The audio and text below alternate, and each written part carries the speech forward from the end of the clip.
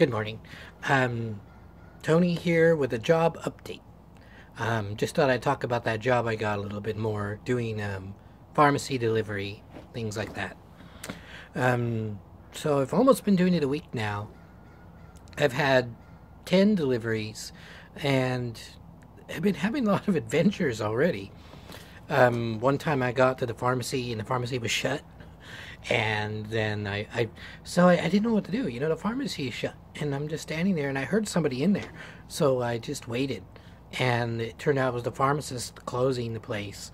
And when the pharmacist came out, you know, I pled and begged, and please, I can't go home until I do this delivery, that sort of thing.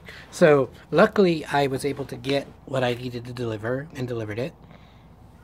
And then I had another run. It was actually in the same night, and it was a really busy night. I think it was Friday. Um, I got to the pharmacy, and they were real busy. They were real busy. They were swamped and understaffed as usual. I got up to the counter, you know, identified myself, identified my information, and the pharmacy tech said, "Oh, we're too busy. We can't fill that tonight. Come back in the morning." And I'm like, "Huh?" I'm like, "Buh, buh, buh, buh, buh, buh, buh, buh, buh, buh, buh." So I was wondering, and I was like, but I'm here to pick up. We're too busy. Actually, the pharmacy tech, I want to say the pharmacy tech wasn't being snotty or anything, more panicky. More kind of like, we're too busy for that. Go away. Come back in the morning. And so I was like, I'd like to talk to the pharmacist, please.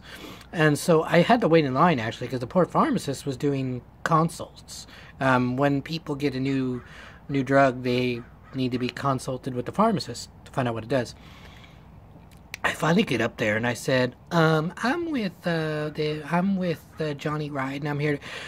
And the pharmacist was like, yes, we're going to fill that. It turns out it was a hospice order.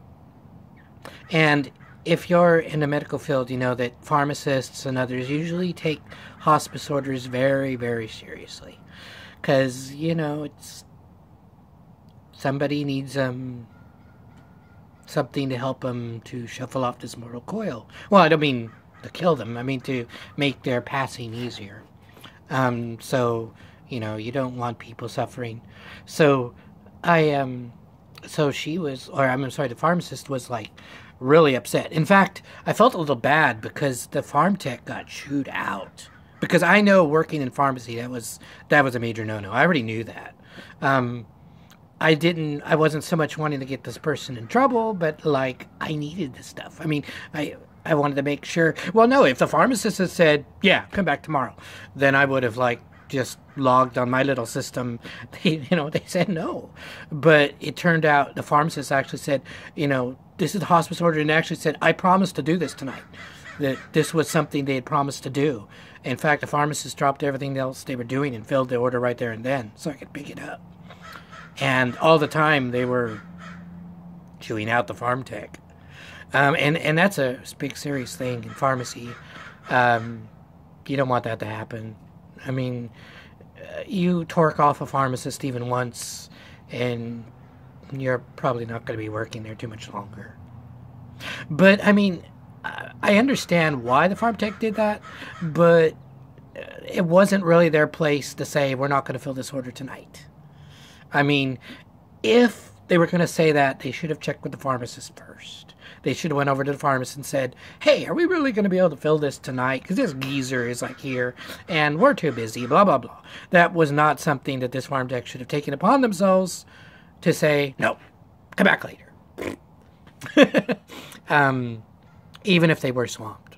But anyway, and the last thing, my last adventure happened last night, or this morning. I left the volume on my phone, and I get a little tinkle saying I got a message at 12:30 in the morning. And I'm just like, oh, dang, I forgot to turn off the volume. So I'm turning off the volume, and I see it's a message from dispatch. Can you please go get this thing? And of course, I'm enjoying this job. I'm enjoying driving all over the place and hopefully making money. I haven't been paid yet, so I don't know how much I'm actually going to get. But, I mean, if it's $100, I'm probably going to have to go back to data entry. I don't think it'll be that. So, I have my coffee. I get the information, and it's actually here in Beaverton. They thought it was going to be in Hillsborough, but it turns out it was just in Beaverton. In fact, it was just down the road. It turns out the Walgreens at the end of Murray is an all-night, 24-hour pharmacy. So I run down there, and the place I was going to take is just right up Cedar Hills Boulevard. Just you turn left, and there it is. I mean, I was probably about 2 miles from home. So, it wasn't such a big deal. I usually don't sleep well at night either. I don't know whether it's stress or life or just being old, but I usually wake up through the night anyway. So I was just like, okay, I'll do that. And then I came back home, went back to bed. The only thing is that Val, my girlfriend, she caught me. I was trying to sneak out quietly, but she caught me sneaking out in the middle of the night. I tried to tell her I was just going boozing. I was just going to go bar crawling. No, hey, I was making money. I mean, because it was so close, it's probably only going to be about 15 or 20 bucks. But hey, it's 15 or 20 bucks. So anyway, that's what I've been up to. And I'm looking forward to another week of adventures. And the roads down in between Tigard and Sherwood are terrible. I don't like them.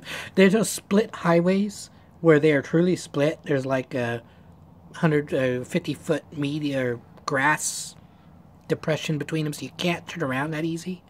And then Durham Road, I hate Durham Road. Usually when you live in the Portland area and you're listening to traffic reports, you'll usually hear something about Durham Road, and I found out why. It's a parking lot, and it's really hard to get a left. It's really hard even if you get a right and want to turn around.